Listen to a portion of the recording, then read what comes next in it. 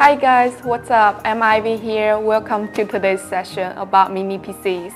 Many tech enthusiasts has once questioned about how mini PCs are able to hold up against computers or laptops. That may be true back then, but with the advanced technology we got today, some mini PCs are even more powerful than the computers. So let's take a look at what we got here for you as a mini PC. This is what a mini PC looks like. Mini PCs, also known as mini computers, are variants of computers that process the most features and capabilities of a large computer, but way smaller in physical size. For this PC on my hand, it's covered with metal casings, has some kind of gloss effects like piano vanishes, with the silver logos on the top, very textured for its appearance. The most unique things for this product is that it is the smallest PC I have ever seen. By what you can tell here, it is as big as my pot by comparing it to my hand. And like a pop can, for its thickness, it is slightly thinner than the pop cans. And for the height, they are pretty much the same. Based on the data sheet, the dimension for this product is about 13 centimeters times 12.8 centimeters. So let's take a look at its I/O interface.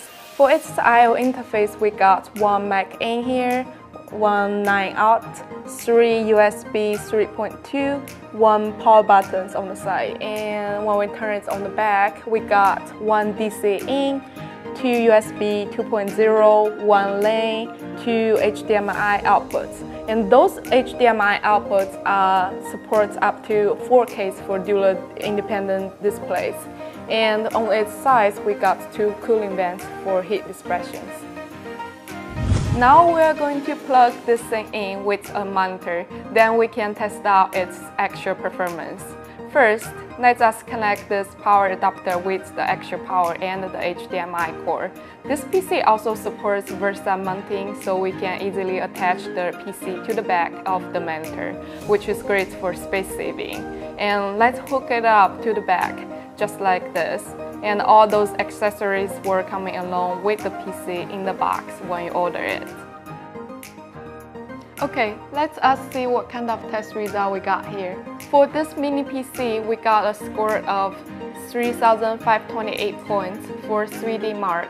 Not particularly outstanding, but plenty for daily uses like office and entertainment needs.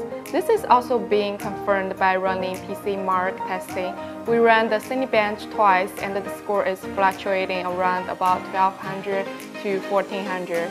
And the level between i5 3550 to i7 4850, the testing scores for SSD is way better than the others. The reading speed could reach up to about 1700 MB per second, and the writing speed is around about 1400 MB per second.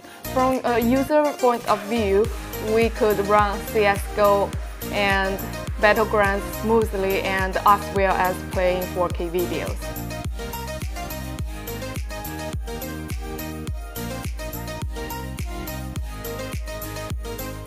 That's what we got for you today. If you are interested in more information, you could visit our website or go to our online stores on AliExpress. And thanks for watching. Feel free to reach out if you have any questions. And hope we have more videos coming up for you. Thank you.